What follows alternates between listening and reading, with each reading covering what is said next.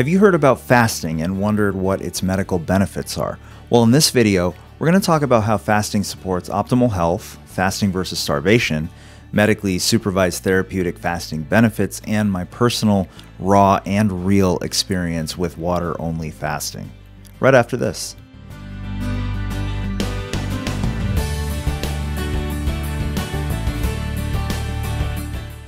Greetings, Dr. K here. I believe it's easy to say the words, change your lifestyle habits. But you and I both know that it takes being in the right mindset to do so. On this channel, I talk about the strategies and mindsets that create the basis for health, so you can create true inner confidence and build momentum to become your best, grittiest, healthiest version of yourself. If you're new here, I encourage you to consider subscribing. Consider this: the body's normal state is health. The body's meant to be in homeostasis. Consider chronic diseases then as our body's attempt to create homeostasis in conditions that don't support it. The body adapts to conditions that we put it in, and we call these conditions obesity, type 2 diabetes, or any other diseases of lifestyle. What if we could create health simply by removing the obstacles to cure and allowing the body to return to homeostasis? Fasting helps us do just that. First, the question: is fasting the same as starvation? No. Fasting involves using the body's reserves of nutrients during periods of no food intake. Even lean individuals have the capacity to store nutrients for extended periods of time. Starvation takes place after those reserves have been depleted, and clearly that is a dangerous state. The average non-overweight individual can fast for up to 40 days, but doing so absolutely requires trained medical supervision. I only bring this up to illustrate that a fairly healthy person can survive on just water for longer than we conventionally think in our modern world. But can we thrive on just water? Fasting promotes detoxification and improved organ function, sometimes lasting even beyond the duration of the fast. It's been shown to be beneficial for rheumatic diseases, chronic pain syndrome, hypertension, and metabolic syndrome, to name a few.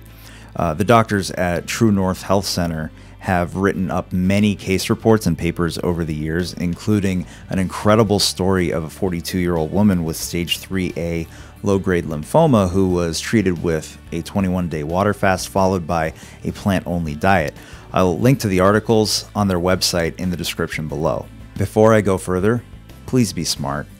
While an extensive study of water-only fasting cases in medically supervised settings demonstrated very low incidences of serious adverse events, and I've linked to that article below too, I want to remind you that these fasts were done in medically supervised settings. The effective medications and supplements are potentiated in a fasting state, meaning they're more potent, and under medical supervision, these can be adjusted accordingly. Plus, pre-existing conditions play a major role as well. I do not recommend doing an extended water-only fast at your home with no medical supervision, so please be smart. It's easy to look at fasting as a therapeutic modality. If one is diagnosed with X, fasting may be indicated. This channel, however, is all about establishing the basis for health, and I look at fasting as a tool that perhaps we can use for ongoing maintenance and well-being to promote a longer, more healthful life. Now let's get raw and real. This is where I talk about my own experiences, both the raw, unfiltered dark side and the real, empowering bright side.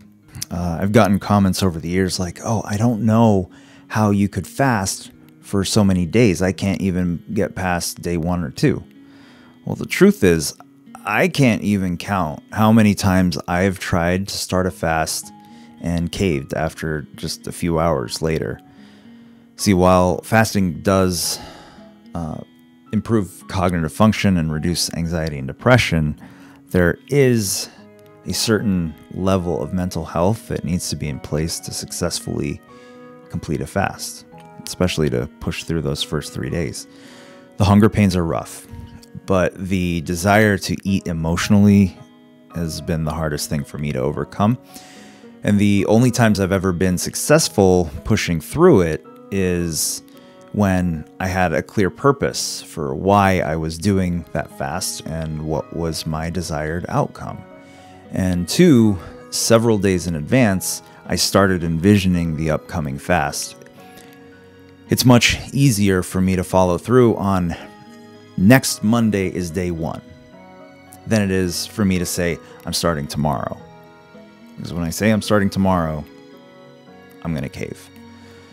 And to fast appropriately, you need to take rest, not work. You have to relax and rejuvenate. If you can't step away from your daily stressors, fasting can be rough. Also, the social element of it is not fun. Going at it alone is a pretty lonely feeling, especially when those around you are, as supportive as they may be, are partaking in food. And eventually that wears off on you. But after a few days, you're all right. But it's rough when you're feeling the self-pity. Now for the bright side. If you're somebody who eats a nutrient-dense, plant-rich diet free of the processed foods and the additives, the typical hunger, headaches, and withdrawal symptoms early into the fast are either muted or not present. I've experienced that, and it's surprising to me how every time I can feel great in that day 1 to day 3 transition period. There's also a time that I went into a fast without the best diet leading up to it, and I felt all those symptoms. It's just further emotional evidence to myself to stay on the plant-based path when it's hard to do so. Within a few days, the mental clarity that I've been able to experience on water fast is absolutely unparalleled. And I'm talking about ideas flowing left and right, inspiration for recipes, business ideas. Several days in, the hunger is a thing of the past, and being around others' food is not even an issue. So people worry about having low energy on a fast, but the truth is that I have had some life-changing revelations because of that high energy state deep into a fast. I've noticed my skin clear, and people have pointed out my glow as well. It begins to remove the obstacles to cure, both mental and physical, and it's truly rejuvenating experience with long-lasting benefits. My question for you, have you fasted before in any capacity, and what was your experience like, emotionally and physically? I want to know. So let me know in the comments below, and let's have a conversation. Be sure to check out some of my other videos linked here in the cards, and until next time, in case anyone hasn't told you today, I am proud of you. I believe in your greatness. Go forth and elevate your life.